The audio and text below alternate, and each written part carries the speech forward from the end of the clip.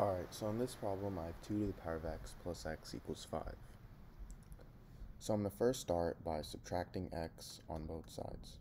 So these two cancel out, and I get 2 to the power of x is equal to 5 minus x. Now, I'm going to divide both sides by 2 to the power of x. So these two cancel out, and I get 1 is equal to 5 minus x over 2 to the power of x. Now, this is the same thing as negative x plus 5 times 2 to the power of negative x.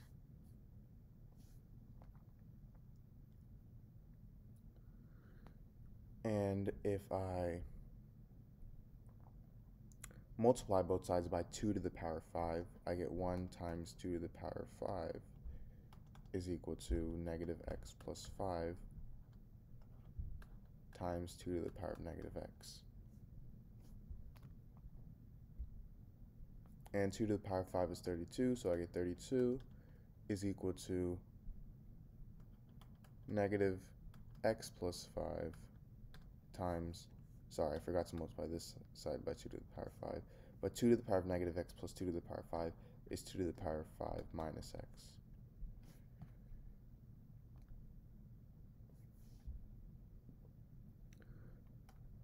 Now I have 32 is equal to negative x plus 5 times e to the power of ln of 2 times negative x plus 5.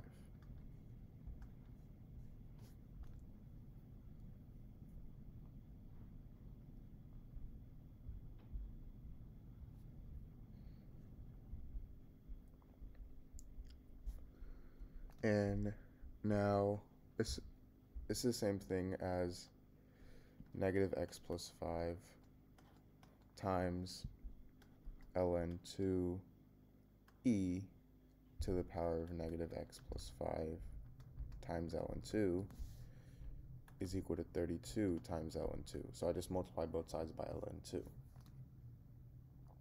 And now if I take the W Lambert function on both sides,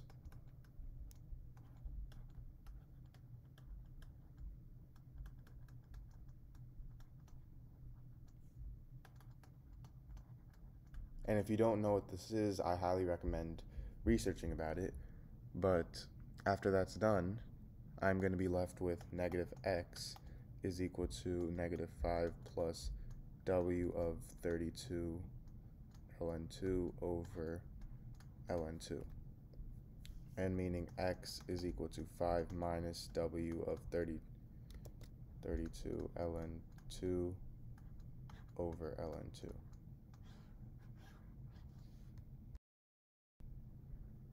Alright, so in this problem, I have x to the power of x is equal to x to the power of 2.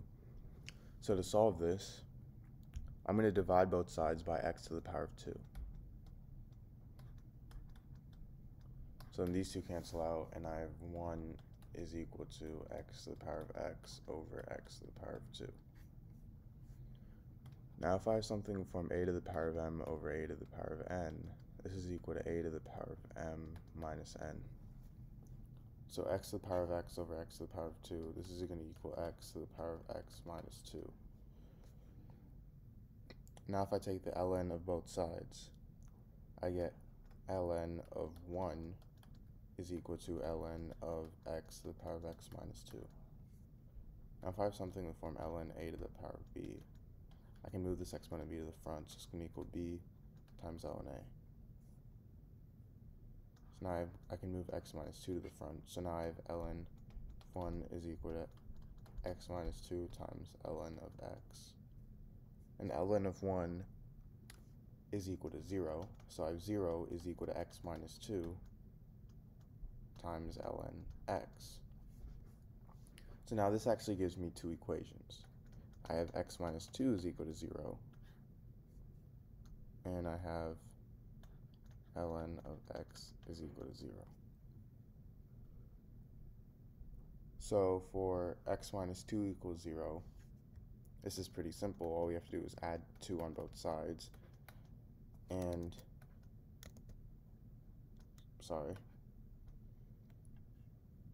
we get that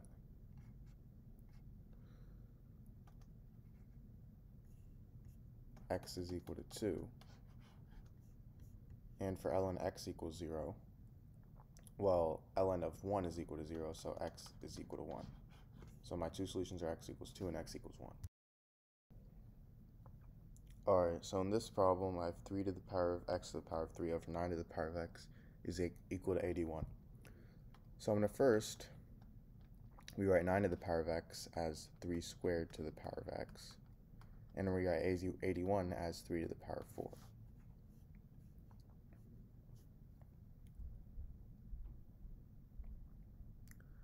Now, this is the same thing as 3 to the power of x to the power of 3 minus 2x is equal to 3 to the power of 4, because 3 to the power of 2 to the power of x, that's going to equal 3 to the power of 2x. And now, if I have something in the form a to the power of m is equal to a to the power of n, then this means that m is equal to n. So in this case, x to the power of 3 minus 2x is equal to 4, meaning x to the power of 3 minus 2x minus 4 is equal to 0. So now to solve this, we actually have to find one solution of x so we can use that solution to find the other solutions of x. And we actually have to just keep on plugging in numbers until we find a solution. So if you actually plug in 2, you get that that the solution equals 0. So x equals 2 is one solution of x. And now using the solution, we can find the rest of the solutions by doing long division. X minus 2 equals 0 is a solution, so meaning we have to divide this by our original equation. So we have x to the power of 3 minus 2x minus 4 divided by x minus 2.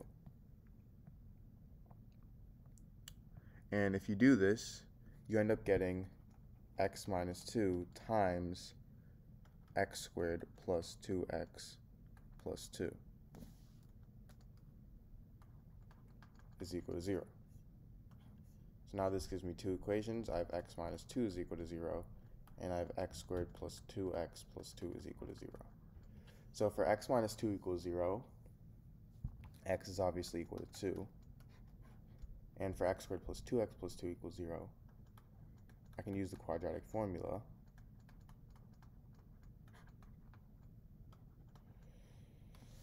So I get x is equal to negative 2 plus or minus the square root of 2 squared, which is 4, minus 4 times a, which is 1, times c, which is 2, all over 2a. This is equal to negative 2 plus or minus the square root of negative 4 over 2, which is equal to negative 2 plus or minus 2i over 2, which is equal to negative 1 plus or minus I.